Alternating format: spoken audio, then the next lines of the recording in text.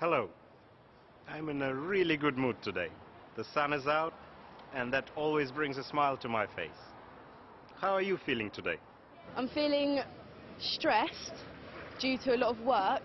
I'm feeling quite happy and confident. The weather certainly helps. It's a bright sunny day, so I'm feeling quite optimistic. I'm excited about my project for school. We're doing a documentary on film. I'm feeling pretty good.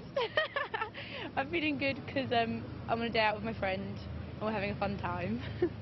Very happy, very relaxed. We have a day off, my wife and I. I've had a good start to my day. I woke up early and I had a good breakfast, so I suppose I'm feeling well balanced and optimistic about my afternoon. Today's a good day. Visiting from New York.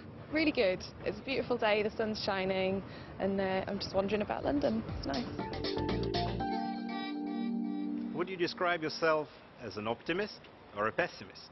100% optimist. I think that you always have to look on the bright side, and I know it's cheesy, but it's best to think what you can do, not what you could have done.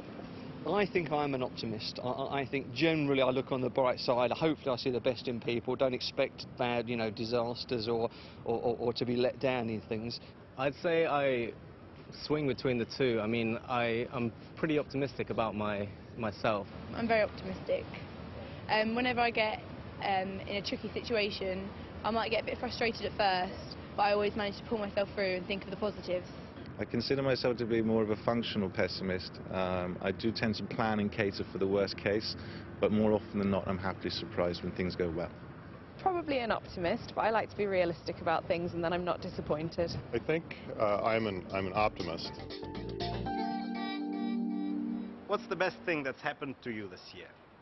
The best thing that has happened to me in the last 12 months is the success of the business that my wife and I opened in Oxford last June. The best thing that's happened to me this year is the successes I've had in the garden, growing vegetables and flowers. I got all distinction stars and A stars in my last project in art. I went to Canada to visit my father with my boyfriend a couple of weeks ago, and that was really nice. We got to see lots of amazing sights.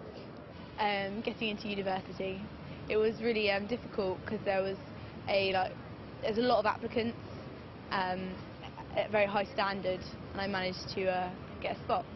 I met my boyfriend.